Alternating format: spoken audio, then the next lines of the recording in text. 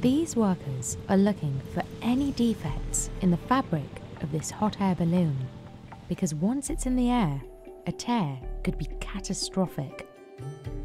That's why they put the fabric through this stress test.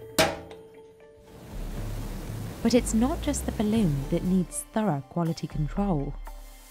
A leak in the burner or a fault in the basket assembly can be just as dangerous. Like a puzzle, these pieces must be aligned perfectly. Once complete, this hot air balloon will sell for as much as €150,000. So how does over 1,000 kilograms of fabric and wood float through the sky? And why are these balloons so expensive?